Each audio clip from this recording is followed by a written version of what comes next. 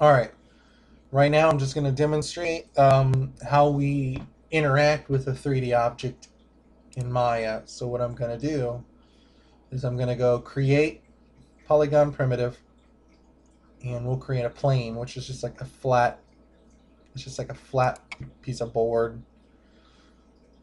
10 subdivisions along the width, 10 subdivisions along the height. It's going to have 10 divisions all the way across it. You'll see it when we create it. So there it is, and it has 10 down, 10 this way. We want to scale this up so we can work with it a little. Move it up, scale it up. All right, there it is. All right, and this works the same way for, I'll create another one too. I'll create a polygon primitive sphere, and we'll pull that up above the plane and just put it aside there. Now, when we have a 3D object like a plane, a cube, or a sphere here, we've talked about how I've demonstrated in other videos how we can move things around and move the camera around. Now, when we actually want to start changing the way that this object looks, it's flat right now, but say I wanted to raise something up. The polygon object has three kind of major ways to interact with it. Okay, all these green lines right here are edges, and you can hold down shift and select multiple edges all over. They're the edges of the polygons.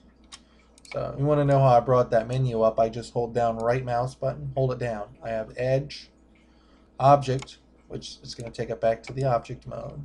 I went into edge mode so that they turn blue, and I can select the edges. And there's vertex. These are vertices. Over here, this vertex. Go into that vertex mode and you start seeing these little, they're probably hard to pick up on here, but they're purple little dots at every junction. There's one right there. They turn yellow when you select them. See? And again, you can shift select those or drag select however many you want. They're vertices. There they are.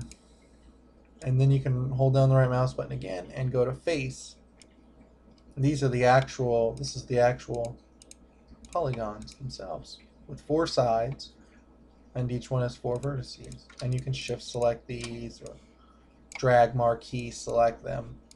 And you're wondering now, like, what am I going to do with these edges and these vertices and the faces? Well, this is how we're going to change the geometry. We have just a flat plane right here. If I want to start making like a mountain or something in the middle, I would right click on it, go to face, select this face, and then I would go to the move tool or rotate tool or scale tool that we talked about earlier. We want to use the move tool, and I could just pull it up. Now you see I have this, it's no longer flat. I have a little bit of a hump or a mountain in the middle there, and I'll select that face again. I can pull it down. We can indent, make a hole. Even cooler thing with something like faces is you can select a face, come on, and delete it. And that's how you make holes in things. Okay? So that's, and I can grab any face. I can grab this one, move it up, pull it over, even higher. I can rotate it. See? It's just like moving around a square piece of wood or piece of paper. Also now, if we want to go to the edges, you can see how edges work. I can grab an edge, or shift select a couple, and I can pull those up too. Nice, huh? Now if I grab, let's go to edge mode. I grab a couple. I don't know what the heck it's doing.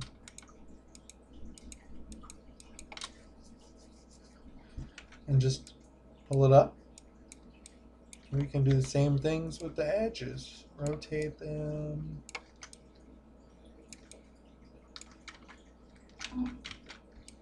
Okay.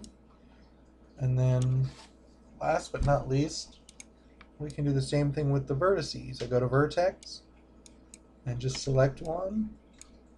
Come on. And pull it up, and you got another like pyramid. And I can also select multiple vertices and pull them up. See, I left one down in there. Now I can pull him up too.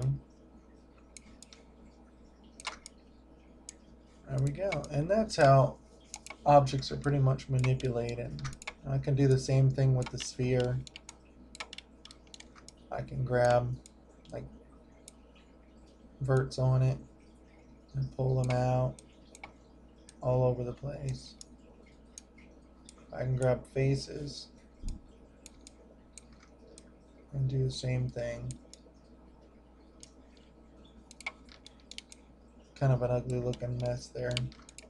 But anyway, it lets you know, it lets you see how it's done. Grabbing faces and tweaking and pulling and rotating. That's how that's done. You have your face